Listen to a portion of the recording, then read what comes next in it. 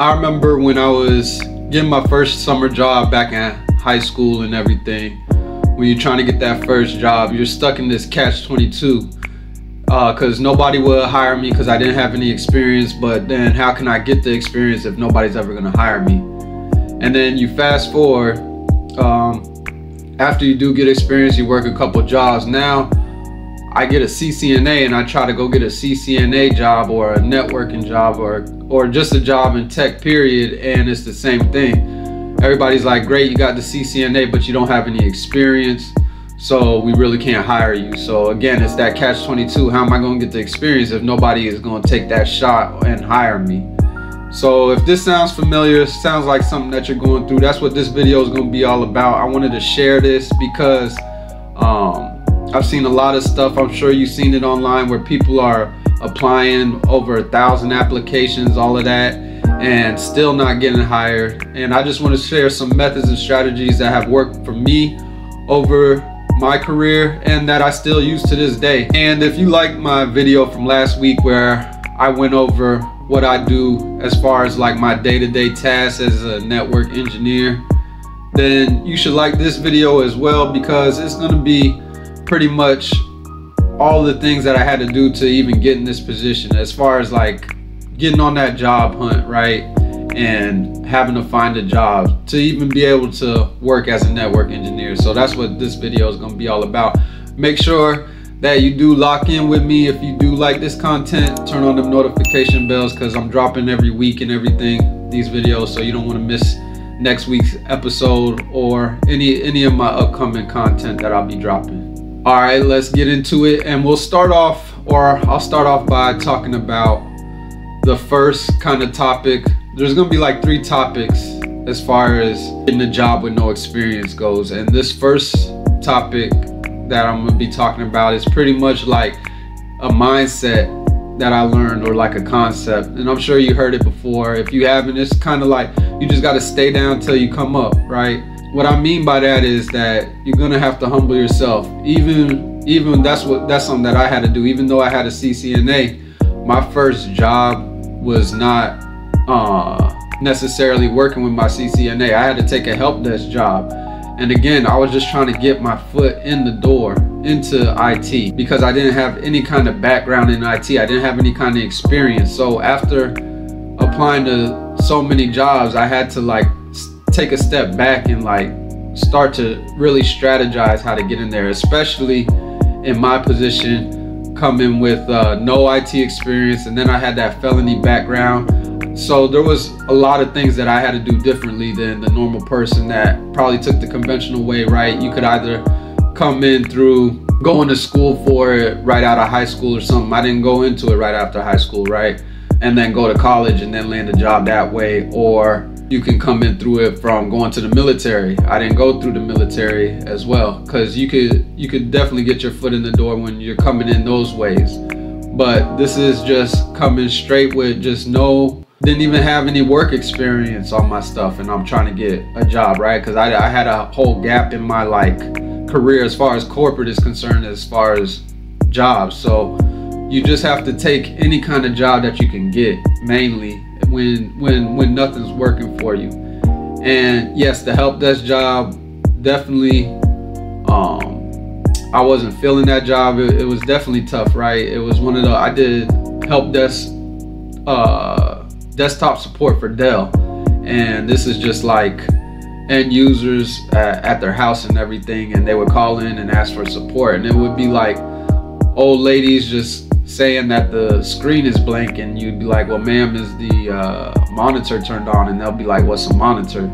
I mean, nothing against the old ladies out there. I love my old ladies, but again, that job, having a CCNA, I didn't really want to be working in there, but it definitely helped me improve my soft skills, right? But it didn't last long because I just wasn't a good fit for that position. And then my next job after that was, again, I kept on trying to apply with this CCNA because I knew that it was going to expire, but I couldn't get no job. So I went and I was a cable guy for a couple of years, which another job that I didn't like. But again, it was in the realm of technology, right? And I think that taking these jobs is what really helped me out to land that job when I did get into a knock. Because what you got to understand is that you want to, when somebody's reviewing your resume and you don't have any experience, yes, that we have the lab experience and everything like that, but as far as the real world experience, you want to at least, if you can't put there, at least put like you're trending toward that way, right? So what I mean by that is like they see, okay, he worked at the help desk, he worked as a cable guy, he's in technology within the realm, he just hasn't specifically worked with networking equipment. At least they know that the next, and that you got a CCNA, of course, having that certification is definitely going to open them doors. And again, it's going to show them that, hey, at least the next job, this guy is committed to this guy or this girl or whatever is committed to this, and he is going to eventually land a CCNA job. So that's what I mean by staying down till you come up. It may not be that job that you want, and if you're in a help desk job right now and you still want to be more with networking equipment and stuff, just make sure that you keeping that mindset. Don't get any of those jobs that I got in, I didn't get locked in there. I didn't have the mindset like, yeah, this is it, I'm gonna be working this dead-end job or whatever. I didn't look at it as a dead-end job. I just looked at it stepping stone, right? Just another brick on my foundation for me to get to the position where I ultimately wanted to be and where I'm at today as a network engineer. So that's the first topic. Just make sure that you take any kind of job you get. I don't care if it's working at Best Buy, and nothing against none of these jobs, these are all good jobs. Like you could work at, what is that, Geek Squad, if they still got that for Best Buy, or even working in the electronics department of like a Walmart or whatever. And for people in the United States, if you're in another country, I don't know what y'all got, but you get the point. What I'm trying to say, you know what I'm saying, is like you just have to get working with technology, whatever kind of, if it's some kind of electronics thing around your way, just try to get into that kind of job. At least when people start looking at your experience, it looks like you're trying to build experience in the IT world. So that would be my first point and my first topic. Again, for my next topic, this I kind of already just spoke about it in the previous topic, and it's about having this CCNA. A lot of people, I guess they'll tell you that, or maybe you're thinking, maybe people won't tell you, but maybe you're just thinking just because you got a CCNA, automatically you get a high-paying job and you work from home. In my experience, that it doesn't work like that. Again, you're gonna have, just like anything in life, you're gonna have to work towards it, right? But some people are just blessed. So you can get it. You can get it. More power to you if you got it. As soon as you get your CCNA, you study for it, get your CCNA, and then you know, you land that high-paying job and you're working from home automatically. Hey, listen, I ain't gonna knock it, right? But if that doesn't happen for you, don't let that discourage you. You know, just keep on grinding. Make sure you just put your head down and just realize that it may not just work out just because you got a CCNA, but also you did put in that work. So don't let it stop you from applying to these jobs. Just make sure that the jobs you're applying for are more tailored toward that CCNA. Don't try to apply for like a senior network engineering job when you just got a CCNA and you don't have experience. Maybe that's what's holding you back. Maybe that's why you're not getting callbacks or anything like that. But I can speak from my experience. When I got the CCNA, I didn't just get a job working with Cisco networking equipment off top. And my first real CCNA job was working in a NOC for an MSP. If you don't know, if you haven't seen any of my other videos, I talk about it, but that was my first job, is working in a NOC with an MSP. But that job took me close to 2 years just to land, and that was just, I did the applying to thousands of jobs. I just kept applying and applying and getting callbacks, going on interviews, getting turned down, getting frustrated and everything. And trust me, I know the feeling. I definitely wanted to give up as well, but you just got to understand, if you give up, then then you're gonna fail, and the only thing that beats a fail is a try. So just as long as you constantly trying, I don't care if it takes you 5 years, I don't care if it takes you 10 years, eventually somebody's gonna have to hire you. So it may look you may not see that like light at the end of the tunnel right now, but you got to just keep on applying, and especially if you got that certification, keep on applying. If you don't got it, work towards it, and work towards getting, like I said, those jobs that will just get you into any kind of technology, kind of tech job, anything like that. Also, during this time when you're just applying for the jobs, definitely don't get discouraged. Make sure that you're staying ready so you don't have to get ready. Make sure that you're up on all of that information that you studied in the CCNA, right? And that you're still labbing and that you're still doing your research, right? So you're sharp in these interviews, because maybe that's why you're failing. Just because you got the CCNA, maybe you fell off a little bit and you don't really know STP that much or something, and maybe that's getting you caught up. Make sure that you just stay sharp all the time, right? So when you get on these interviews, because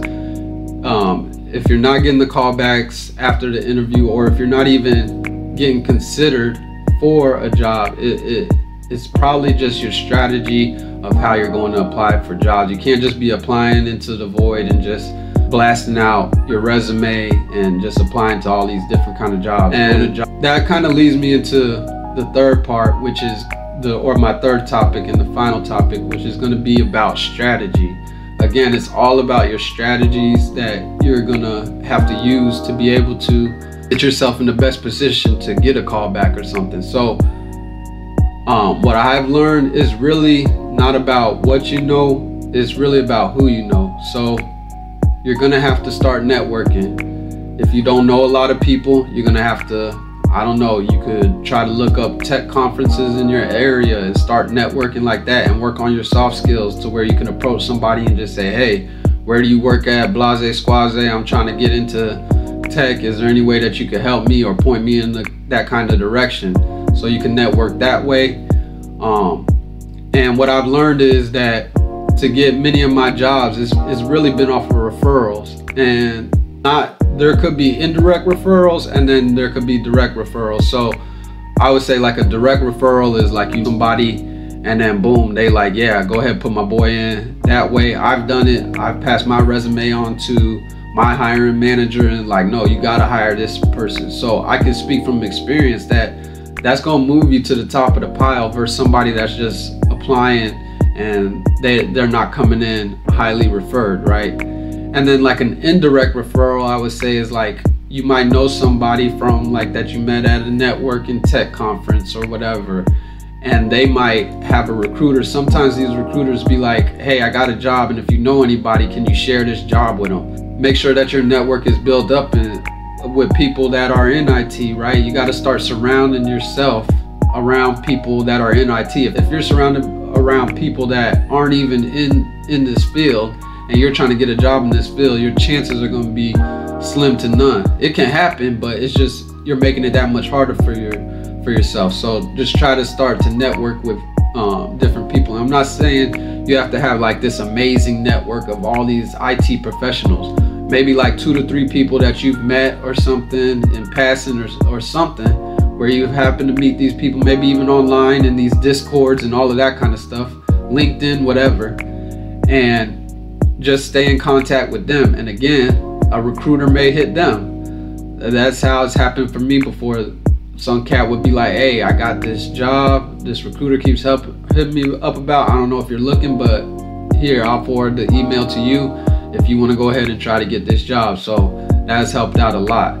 You're gonna have to do that sometimes, and just applying to these companies, not always just going to these job boards like Indeed and everything. Sometimes these big companies, they have career sections. So if you're just applying through Indeed, or I don't know, if you're finding them on LinkedIn or whatever other kind of tech job boards there is, try to apply to a company directly through their career section. Sometimes it works that way, so you can find it that way.